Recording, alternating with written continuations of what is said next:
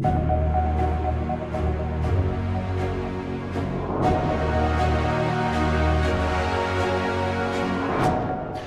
my name's Phil Skipper. I'm the Head of Business Development for Vodafone's IoT business. And I'm very pleased to have with me Dr. Christian Gerkens from Bayer, because today we're going to talk about some very exciting developments in mobile asset tracking. Now, mobile asset tracking was one of the very early applications for IoT, and it's been used very spectacularly in areas like shipping, automotive and pharmaceuticals. But the challenge has always been to get a device that's simple enough to connect for the mass market.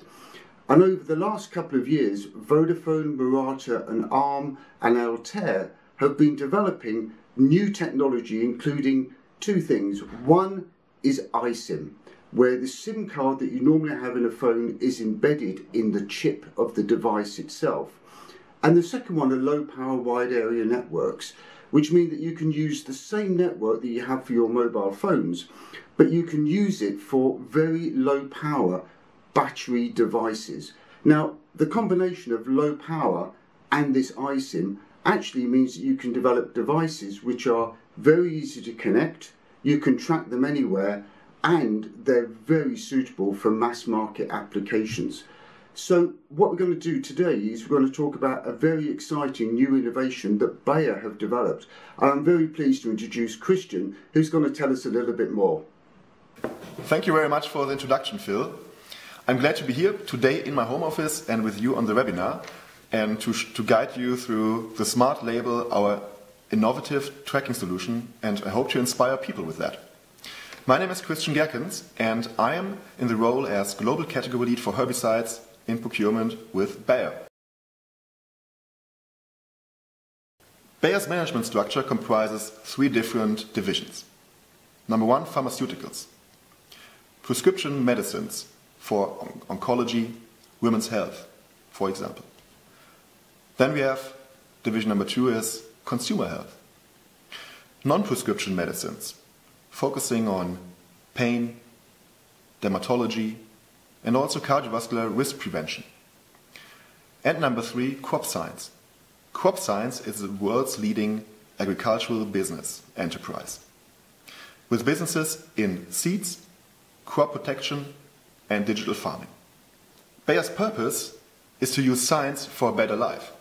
And as a natural scientist, I can easily identify with that. And then the vision is hunger for none and health for all. In crop science, our mission is to deliver world-class innovation. That means farmers not only need to grow more products, they need to grow sufficiently for the planet and its people. We're pioneering the digital transformation. So that means for us we're combining data science with digital tools to internally improve our efficiency and to externally allow farmers to know more about how to grow crops. We're also setting new standards in sustainability. For us that means every investment in innovation in the end is an investment in sustainability. And our long-term success as a company does not lie in selling more products and thus increasing the revenue. It lies in new business models, in outcome-based business models. And that's in a sense what our business strategy is about. Health for all and hunger for none is a fantastic vision. So can you explain a little bit about how mobile asset tracking helps you to get there? Let me divide it into three different pillars: operations, new business models, and customer experience. Let's start with operations. Inventory data is crucial for supply chain planning. Insufficient data may lead to overproduction or undersupply. Overproduction will lead to the decay of goods and in the end to a depreciation of goods. Undersupply will lead to less revenue. So it's crucial to have the right data about supply chain planning, to allow supply chain planning efficiently and effectively. In addition, inadmissible storage conditions will lead to the decay of goods. And what we want to provide our farmers effective products. And therefore we need data beyond our distributors.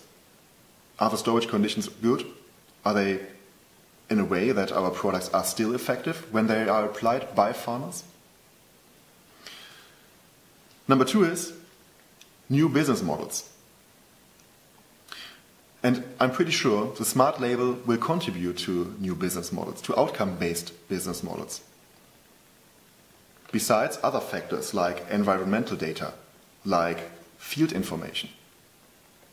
And with that in mind, I'm thinking about real-time data for pest control. If there is a certain area where there is a pest, and people are applying a certain product, a smart label would allow to register this product, to register something is going on there. And if you have a certain product somewhere else, then you can ship it early in advance to the area where it's needed.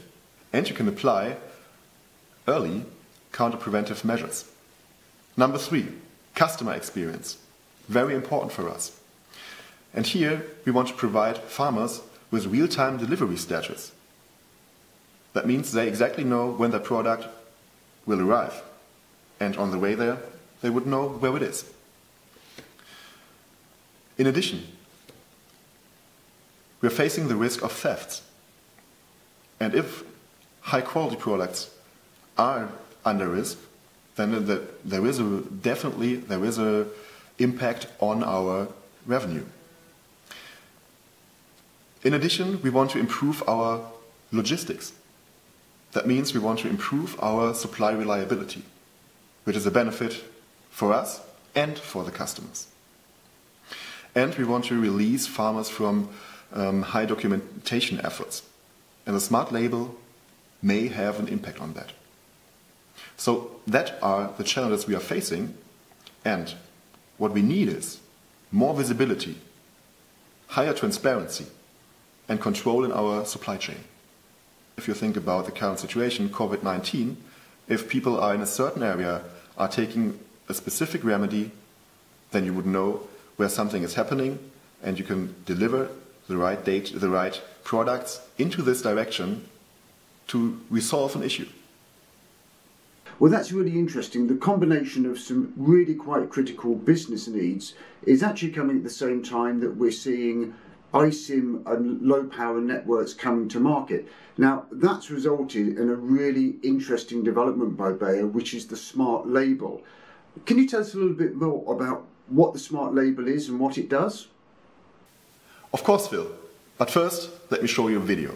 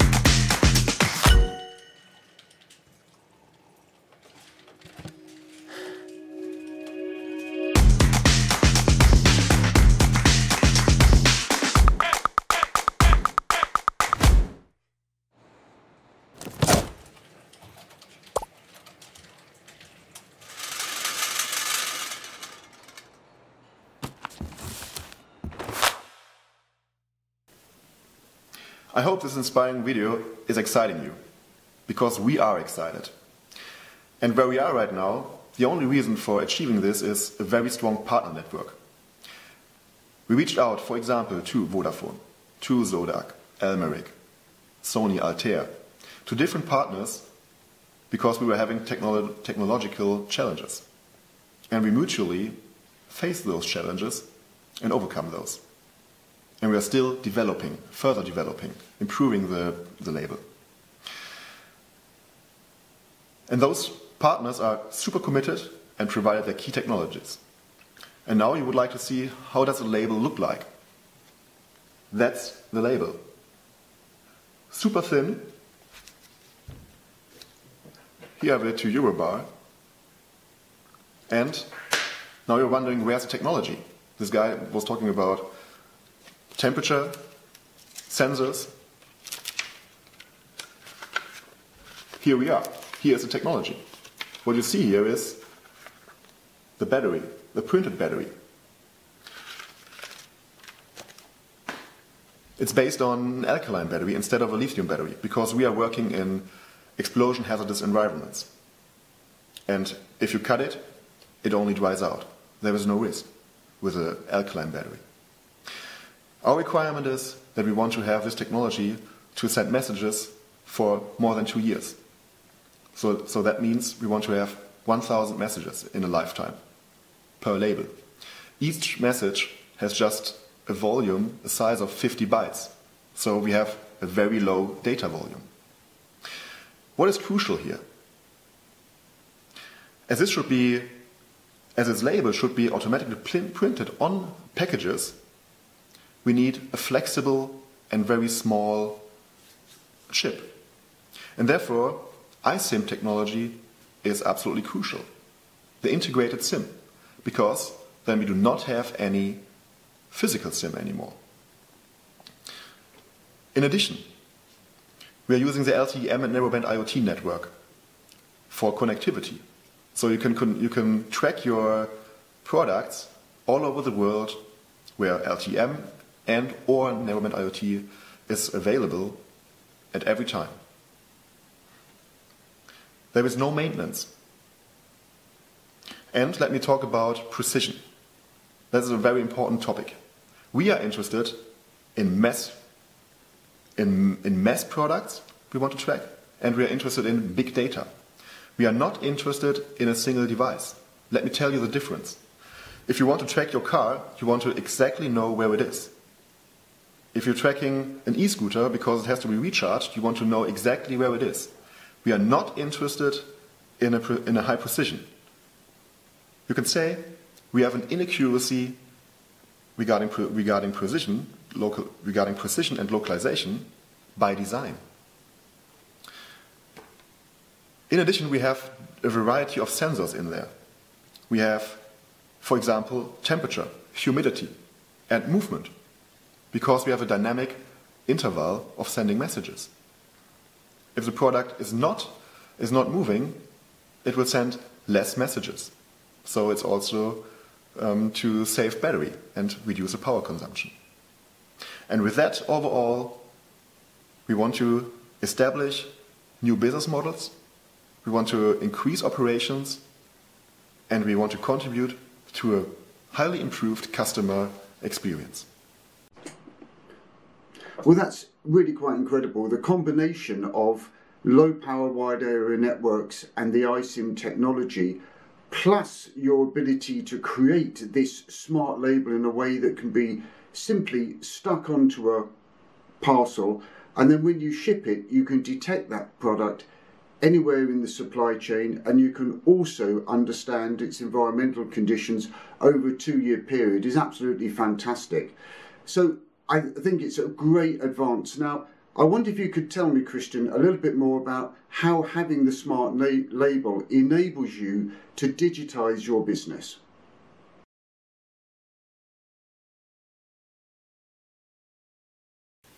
Phil, you're absolutely right. Previously, we were talking about the business challenges we are facing. So now let's translate challenges into use cases. And the biggest use case for us is real-time inventory channel. We want to get rid of overproduction and undersupply. We want to have a reliable planning to provide the right amount of products and to produce the right amount of products. That helps us to just think about it. Just press a button and you know what amount of product you have in a certain area. I think that's a super beneficial business case. In addition, you can also establish a kind of a control tower, because you can track your products and the storage conditions, because there are sensors like temperature, humidity, and this allows you to provide effective products to your customers. And that's also part of customer experience.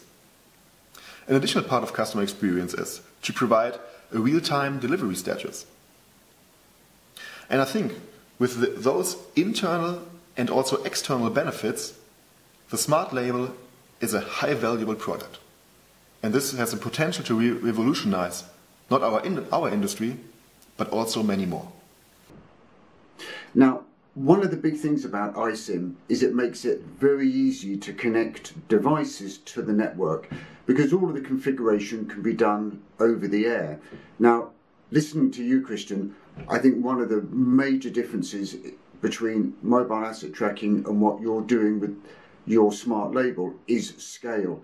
Can you give us some indication as to how many of these devices you think are going to be produced for your products over the coming years?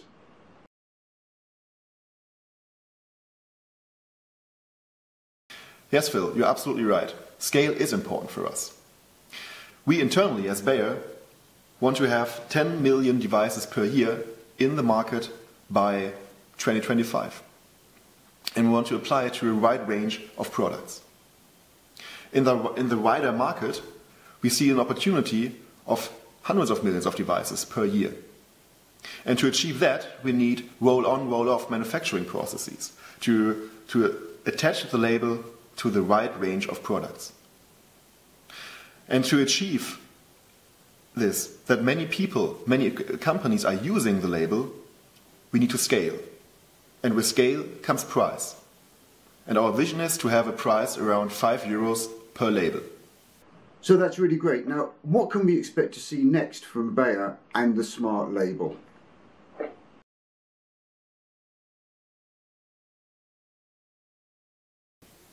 Currently, we are stress testing our solution. We are preparing pilots with 20,000 labels for different regions and countries, and those will be conducted within the next month. As we are expecting promising results, we are confident to scale up afterwards to achieve our ambitious target to gain and benefit from 10 million devices in the market by 2025. Concurrently, together with our partner network, we are preparing commercialization and mass production. Thereby we will offer an end-to-end solution, from hardware over connectivity to gaining data insights. And with that comprehensive package, this shall allow a successful market entry and finally make Smart Label the most favored tracking solution. Thank you, Christian. That's been a really good in-depth view of Bayer's approach, your strategy, and how you're going to deploy the smart label on your products. And for me, this really is a game changer. It takes mobile asset tracking from just the high value consignments right down into the mass market. And I think we've only just seen the beginning of the transformation that iSIM, low power wide area networks and the smart label can bring. So thank you again for your time today. Very interesting.